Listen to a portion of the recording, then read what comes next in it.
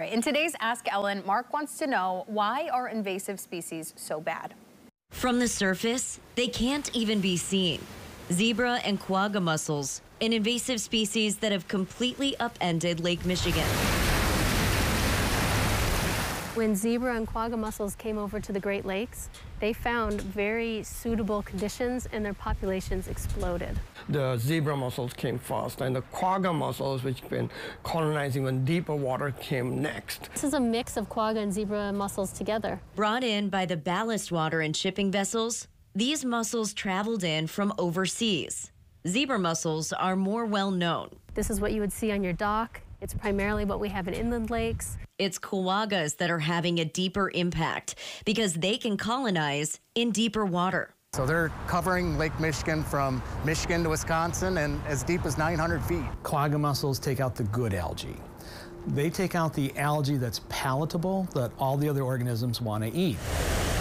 Zebra mussels, quagga mussels have really changed the lake's capacity to hold salmon and trout and things like that. So their catch rates are probably half of what they used to be, but their trips are about the same. So people are getting used to catching less fish, but they're pretty good quality fish. Yeah! Invasive species upheaval has happened before. In the 1940s, nightmarish-looking sea lamprey arrived in Lake Michigan, striking a lethal blow to lake trout.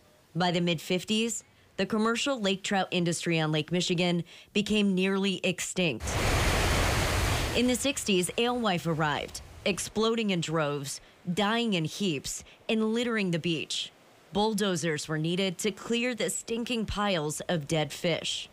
To this day, salmon are being stocked into Lake Michigan, keeping alewife in check and the fishing industry healthy. But quaggas are largely to blame for what's happening to the whitefish. Well, whitefish are in major decline right now. If whitefish can't learn to thrive in rivers, scientists say it could mean a complete collapse to the whitefish commercial industry. Eventually, quaggas will be kept in check, but it's likely they will never fully go away, meaning the clear water is here to stay. Clear water does not always mean clean water. You can see through it, but it doesn't mean it's contaminant-free. And if you have mussels that are concentrating contaminants, and then the fish eat the mussels, and humans eat the fish, it's actually another way for the contaminants to get to humans.